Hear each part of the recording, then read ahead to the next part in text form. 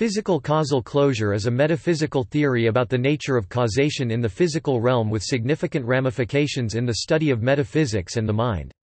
In a strongly stated version, physical causal closure says that, "all physical states have pure physical causes", Jaegwon Kim, or that, "physical effects have only physical causes". Augustin Vincent, p. 150. Those who accept the theory tend, in general although not exclusively, to the physicalist view that all entities that exist are physical entities. As Karl Popper says, "The physicalist principle of closedness of the physical is of decisive importance, and I take it as the characteristic principle of physicalism or materialism."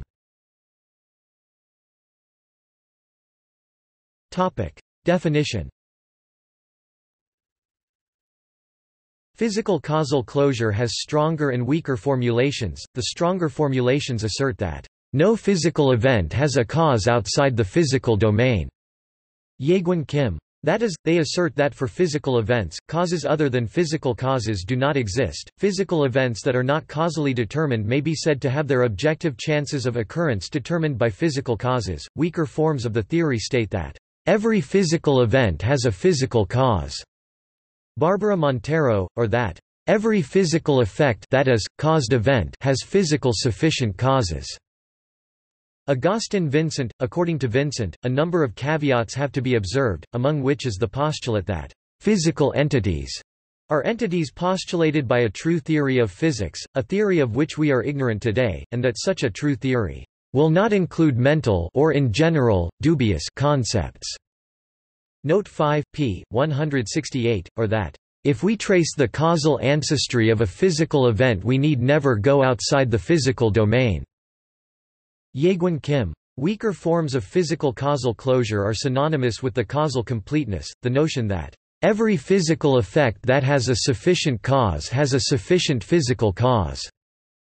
That is, weaker forms allow that in addition to physical causes, there may be other kinds of causes for physical events.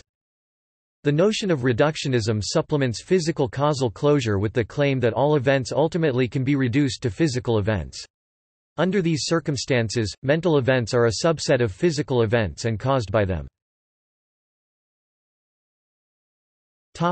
Importance.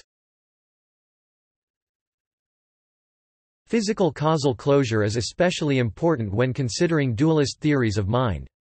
If no physical event has a cause outside the physical realm, it would follow that non-physical mental events would be causally impotent in the physical world. However, as Kim has agreed, it seems intuitively problematic to strip mental events of their causal power. Only epiphenomenalists would agree that mental events do not have causal power, but epiphenomenalism is objectionable to many philosophers. One way of maintaining the causal powers of mental events is to assert token identity non-reductive physicalism, that mental properties supervene on neurological properties. That is, there can be no change in the mental without a corresponding change in the physical. Yet this implies that mental events can have two causes, physical and mental, a situation which apparently results in overdetermination, redundant causes, and denies the strong physical causal closure. Kim argues that if the strong physical causal closure argument is correct, the only way to maintain mental causation is to assert type identity reductive physicalism, that mental properties are neurological properties. Criticism. The validity of the physical causal closure has long been debated. In modern times, it has been pointed out that science is based on removing the subject from investigations, and by seeking objectivity. This outsider status for the observer, a third-person perspective, is said by some philosophers to have automatically severed science from the ability to examine subjective issues like consciousness and free will. A different attack upon the physical causal closure discussed by Hodgson is to claim science itself does not support the physical causal closure. Some philosophers have criticized the argument for the physical causal closure by supporting teleology and mental to physical causation via a soul. Ignoring phenomena. There seem prima facie to be irreducible purpose-based or teleological explanations of some natural phenomena. For instance, the movement of a writer's fingers on the keyboard and a reader's eyes across the screen is irreducibly explained in reference to the goal of writing an intelligible sentence or of learning about the physical causal closure arguments, respectively. On the face of it, an exclusively non-teleological descriptive account of the neurological and biological features of hand movement and eye movement misses the point. To say, "I am moving my fingers because my brain signals are triggering muscle motion in my arms," is true, but does not exhaustively explain all the causes. Both are causes. In Aristotelian terms, a neurological account explains the efficient cause, while the purpose-based account explains the final cause. The physical causal closure thesis challenges this account. It attempts to reduce all teleological final and formal causes to efficient causes. Goetz and Taliaferro urge that this challenge is unjustified, partly because it would imply that the real cause of arguing for the physical causal closure is neurobiological activity in the brain, not as we know it is the purpose-based attempt to understand the world and explain it to others.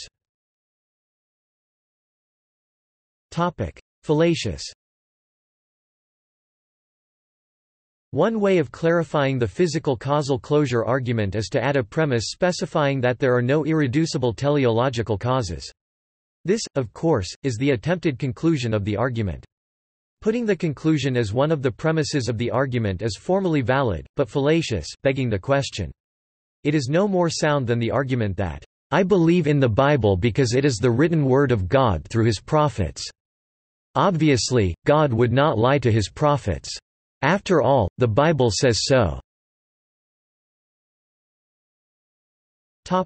Trivial.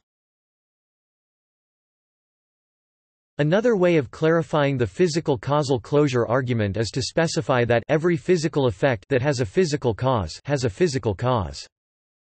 Quote, "But this is a tautology, and therefore true but trivial, like the statement, 'Every angel that has wings is an angel that has wings,' or, 'Every white male who is bald is a bald white male.'"